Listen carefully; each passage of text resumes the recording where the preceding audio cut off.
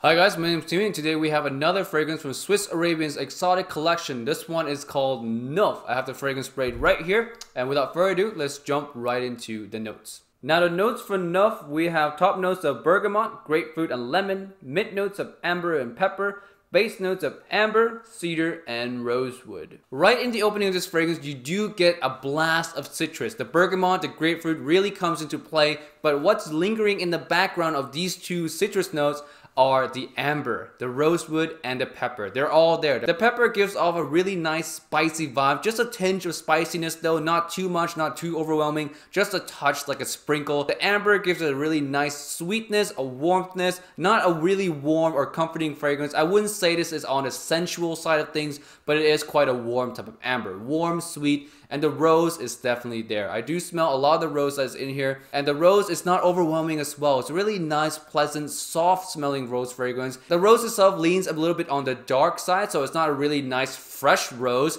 Although it is lighter, it does smell quite a bit darker. As it dries down, you're going to start to lose the citrus, the bergamot starts to go away, the grapefruit goes away, and what you're going to be left with are mainly the amber and the rosewood itself. The pepper starts to fade a lot as well as the time goes on. It does last a little bit longer than the citruses, however, but it really doesn't last all too long into the dry down. Again, the amber and the rosewood really takes center stage throughout the life of the fragrance. Overall, it smells quite nice. It's not borderline romantic, but it is a really nice, pleasant scent, a little bit seductive as well, but again, not in a territory where I would say there's a very comforting romantic scent, but it's still quite seductive, so it's good to wear when you want to impress someone. Now on to the versatility. I suggest you wear this fragrance in the fall, spring, and wintertime. The summertime might be too much considering that it does have a warmish kind of amber feeling. The blazing sun might be too much, but if you're in an air-conditioned room, you'll be fine with this fragrance. But again, the best season are the spring, fall, and winter to really allow that warmth of the fragrance to linger and shine in the cold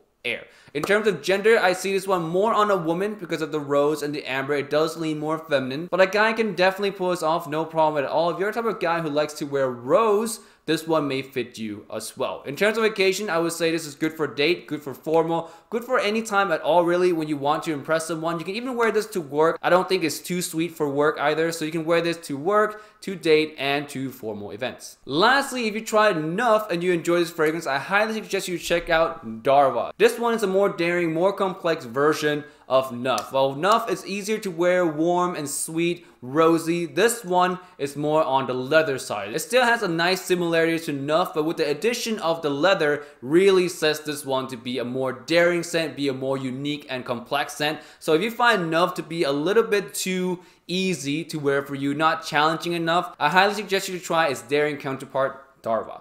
Alright, that's it for Nouf. Thank you so much for watching. I'll see you guys in the next one. Bye.